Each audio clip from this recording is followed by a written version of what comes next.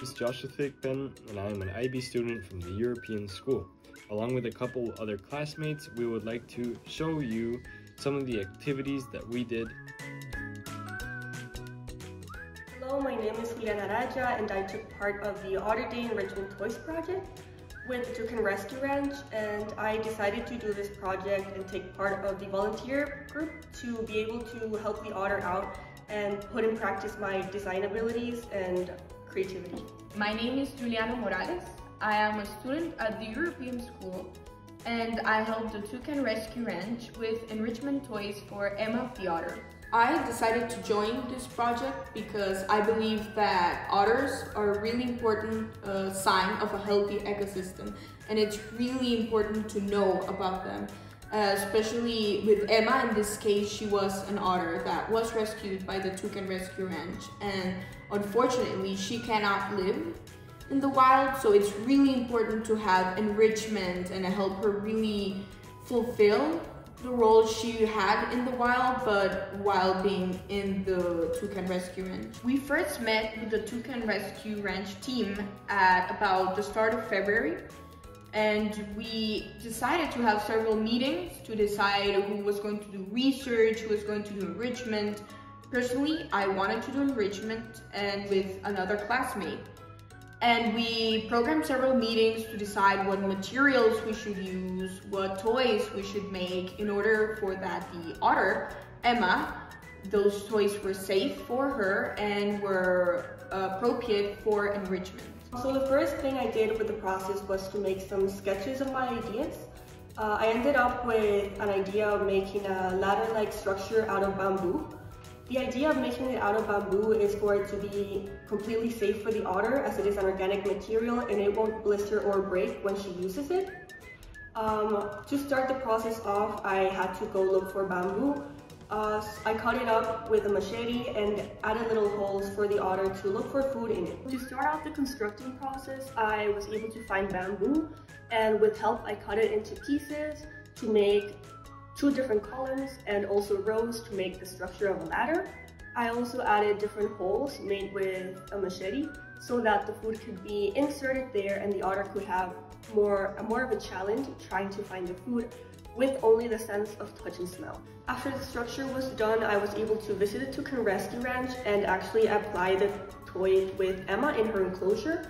We placed the toy in the pool against the pool wall before Emma was released, and we also added different types of fish so that Emma could find the food just by smell. Emma was really happy with the toy and she really enjoyed her time trying to find the food. This was really effective, and we also, after Emma had time with the toy against the wall, we also put it completely flat in the water so that Emma could swim around it and also find the food in the water.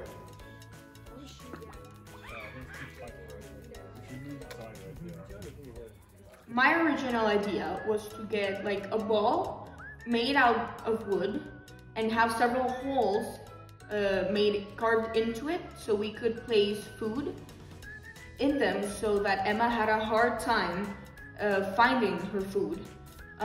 So it was difficult to find the materials, but at the end we decided to make it out of coconut, which floats and serves the purpose we originally wanted it to be. It was pretty entertaining to see Emma try to find the fish, food in her little place, and it was very nice. So in the end, this was a really effective project that really helped Emma enrich her environment. This is really important because enrichment toys help otters and different animals not have as repetitive and monotone days, which is really important if they are in captivity or if they live in rescue centers.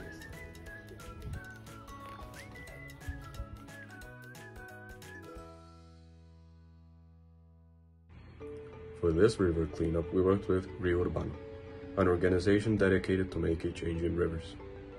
This time, we cleaned Rio Maria Aguilar, located near the center of San Jose, the capital of Costa Rica. Now, the river was mostly filled with textiles, such as many clothing items, rags, etc. Also, to some degree, there were some plastics. Once we got to the river, we started working in the shore. We couldn't get into the water because, well, it was really dirty. It was a hazard. So in the shore, we grabbed our plastic bags and with shovels and machetes, we started chopping away into the cloth that was around the rocks and roots and other plastics and putting them into the bags. We couldn't make them too heavy because we had to go up a hill and take the plastic bags into a roof. So that's what we did for about an hour or two. And in that time, together with the whole of Rio Urbano and all the people from different universities that came to work for the morning, we managed to clean over 1 ton of trash in the river. We didn't really realize how dirty the river was until we went down to the shore, when we saw all the garbage around and the smell of the water, which was really shocking to us. And we might think that a ton of garbage is a lot, but in reality, from when we first got to the river and when we left, we didn't really notice much of a difference, which really shows how much garbage there is in the river. Something that shocked us was the houses next to the river, which in the winter many times get flooded and people have to put up with diseases and the smell of the water at some occasions. And we were happy to help these people because they really need our help. And while we do think this experience might not be the best or most joyful or happy experience, we do think that it is necessary because it shows how people need our help and how if we are willing, we can help them.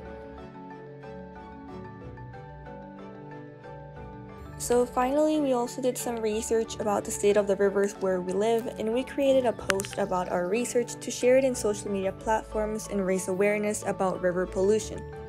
Simple lifestyle changes can make a big difference in improving the river's quality if we all decide to apply them in our everyday lives.